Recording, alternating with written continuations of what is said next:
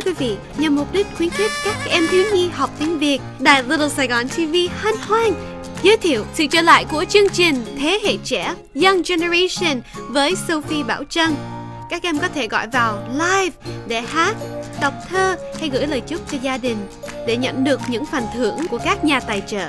Xin đón xem chương trình Thế hệ trẻ Young Generation mỗi thứ Tư 8 giờ rưỡi đến 9 giờ tối, chỉ có trên đài Little Saigon TV. Chào mừng quý vị trở lại với chương trình Thế hệ trẻ The Young Generation Show. Kính thưa quý vị, trong chương trình này thì các em có thể gọi vào đài live tại số phone 714 893 3264. Và kính thưa quý vị, bây giờ thì Bảo Trân đang ngồi bên cạnh em Cát Tường cùng với phụ huynh. Hello, chào em một lần nữa. Chào chị Bảo Trân. Chào chị Bảo Trân. Và hàng tuần thì có những em gọi vào đài, cho nên là bây giờ Bảo Trân thấy là có một người đang đợi chờ rồi nha. Hello. Rồi Cát Tường nói xin hello. Hello đi con. Hello. Hello. Hello. Nói bạn tên gì? Bạn tên gì? Bạn tên gì? Là bạn tên gì? Em tên gì? Bạn tên gì? Vivian hả? Rồi bây giờ em hỏi Vivi mấy tuổi đi? Chị mấy tuổi? Mấy tuổi? Chị mấy tuổi? Chị mấy tuổi? 3 tuổi. Ba. Vậy Vivian muốn hát bài gì?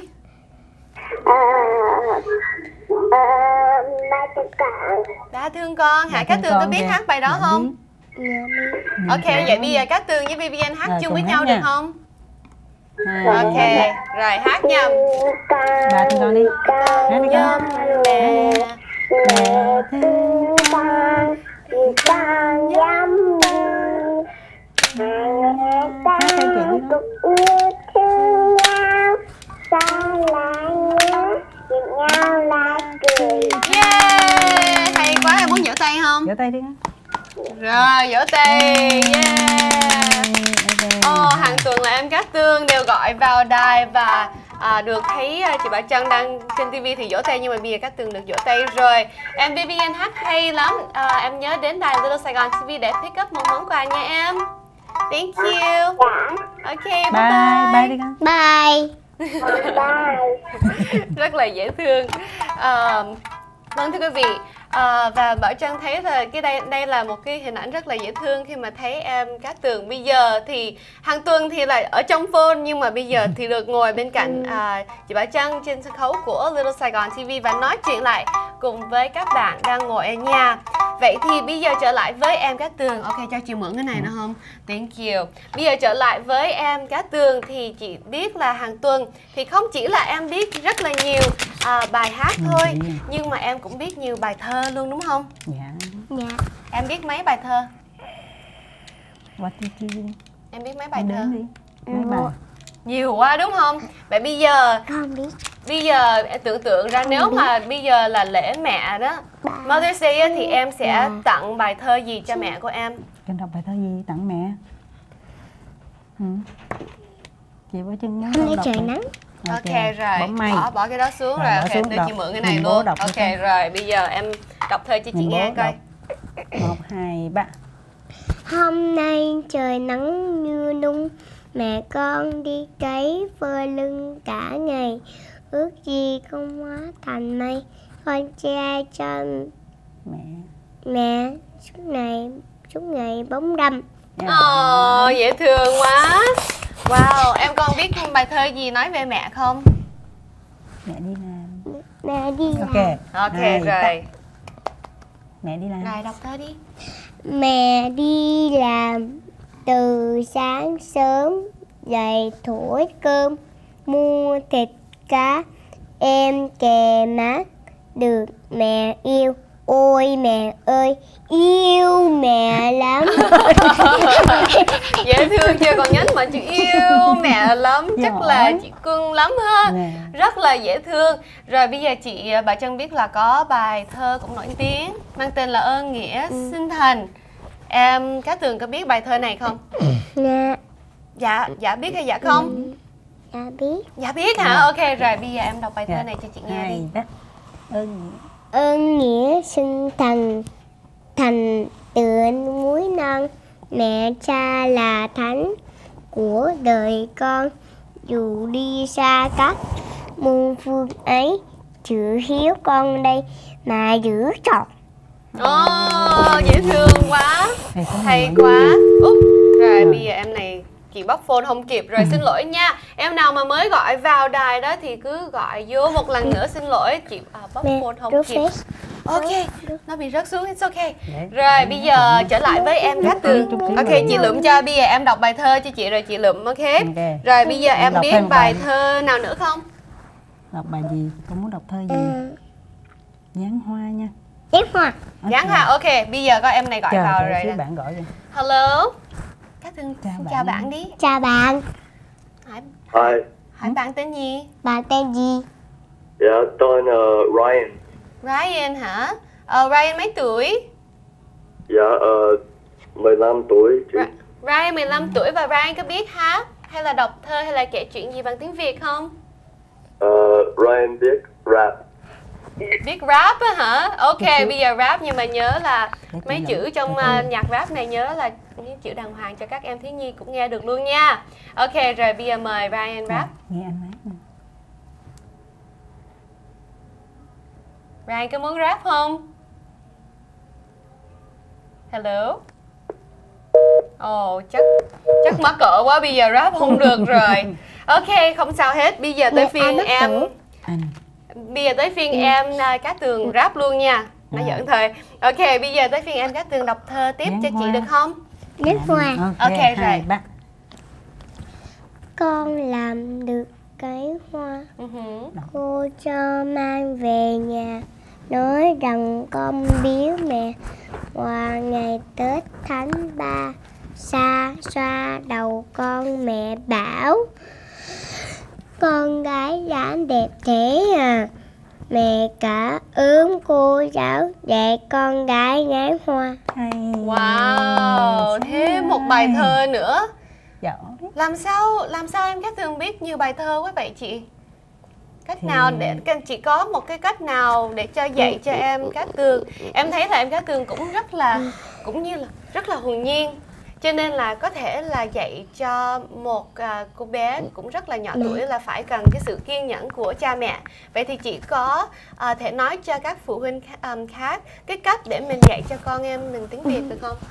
Cứ mỗi khi tối trước khi đi ngủ á, bé nằm bên em á, thì chị hay đọc cho nó nghe thơ. Cứ mỗi đêm là chị cứ đọc, cứ 2 đêm là chị đọc cho nó nghe một bài. Rồi mỗi cái lần tắm cho nó chị cũng đọc thơ. Rồi từ đó rồi bé nhớ, rồi bé tự bé đọc theo rồi. Wow, làm sao em biết được nhiều bài thơ quá vậy? Tại sao? Em có thích không? Dạ thích. Thích hả? Vậy thì bây giờ em có thể cảm ơn mẹ được không? Nói cảm ơn mẹ đã dạy cho con nhiều bài thơ. Con nói đi. Cảm ơn mẹ. Cảm ơn mẹ. Rất là dễ thương. Ok, và bây giờ chị muốn nghe thêm bài thơ nữa. Chị nghe nói là em biết rất là nhiều bài thơ. Bây giờ em có biết thêm bài nào nữa không? Mẹ ơi. Mẹ ơi. Ok, rồi bây giờ em hát, em đọc đi. 1, 2, 3. Mẹ ơi, cô dạy phải giữ sạch đôi tay, bằng tay mà dây bẩn quần áo cũng bẩn gây. Mẹ ơi, cô dạy cãi nhau là không vui, cái miệng bé xinh thế, chỉ nói điều hay thôi. Wow, vì mỗi bài thơ là có một cái bài dạy cho các em lớn lên ngoan hơn hay là biết thương yêu cha mẹ hơn, rất là hay. Và vậy thì bây giờ có một cái bài thơ chị Bảo Trân biết rất là nổi tiếng, đó là Công cha nghĩa mẹ. Vậy thì em Cát Tường có biết bài thơ này không? Dạ biết. Ok, wow, em này cái bài thơ nào cũng biết hết. Bây giờ mời em Cát Tường đọc thêm bài thơ này. Công cha như núi Thái Sơn, nghĩa mẹ như núi, nước trong nguồn chảy ra.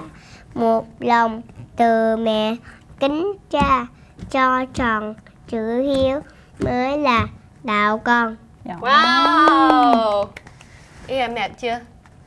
Không mệt chưa? Chị Bảo Trân hỏi kìa. Thấy tội em quá. Ok, bây giờ hồi nãy giờ là nói em đọc thơ quá nhiều. Bây giờ mình trở lại một cái bài hát nào cho nó thấy vui, nhộn nhịp hơn một chút xíu nha.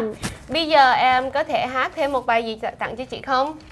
Tặng cho khán giả không? Đi học về. Đi học về. Ok rồi. 2, 3, nhìn bố kìa. Đi học về là đi học về. Em vào nhà, em chào ba mẹ. Ba khen con, rằng con đức ngoan. Mẹ âu yêu, không lên mắt con. Dễ thương. Còn cái bài đó là bài nổi tiếng của em, của bé Xuân Mai. Vậy thì thêm một bài nổi tiếng của bé Xuân Mai nữa là Con cò bé bé. Em có biết hát bài Con cò bé bé không? Con biết không? Dạ biết. Vậy con hát nha. Ok, 2, 3. Con cò bé bé nó đầu cành tre, đi không hỏi mẹ, biết đi đường nào. Khi đi em hỏi, khi về em chào.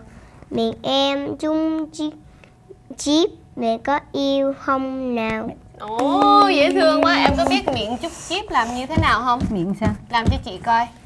Đâu Quay lại cho chị con. Qua bên này. Đúng rồi, yêu không nào, quá dễ thương luôn. Ok rồi, bài kế tiếp là chị biết có rất là nhiều người biết bài tập đếm. Hồi nãy em hát trước rồi nhưng mà khán giả chưa được nghe. Bây giờ em hát bài tập đếm cho chị nghe được không? Rồi, hát lại nha. 2, 3. Nào các bạn. Nào các bạn cùng ra đây, ta hát chung một bài này. Nào các bạn cùng đã chơi, ta đếm cho thật điều.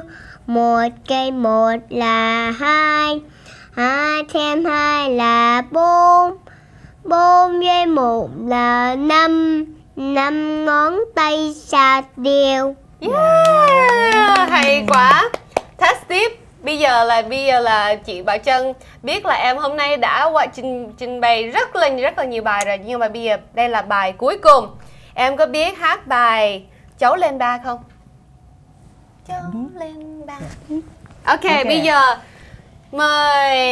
mời chị cũng như là em hát bài Cháu lên ba. Đây là bài cuối cùng hôm nay của bé Cát Tường trình bày nha. Ready? 1, 2, 3. Cháu lên ba, cháu đi mau nhau.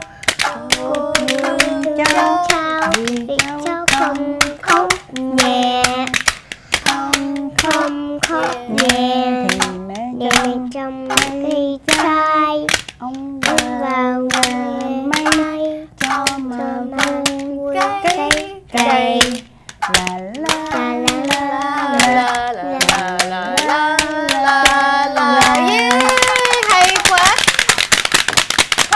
Phục cho em Cát Tường hôm nay đã lên đài TV và trình diễn ít nhất là phải nói là 20 bài khác nhau. Và một lần nữa cảm ơn chị Dung đã mang em Cát Tường ngày hôm nay đến đài, cũng như là có cái sự kiên nhẫn để giúp cho các em học tiếng Việt và biết nhiều bài bằng tiếng Việt. Cảm ơn chị. Và vâng, thưa quý vị, Bảo Trân xin hẹn gặp lại quý vị vào mỗi tuần tối thứ Tư 8 giờ rưỡi tối. Một lần nữa xin kính chào quý vị. Chào quý vị. Bye bye. Bye.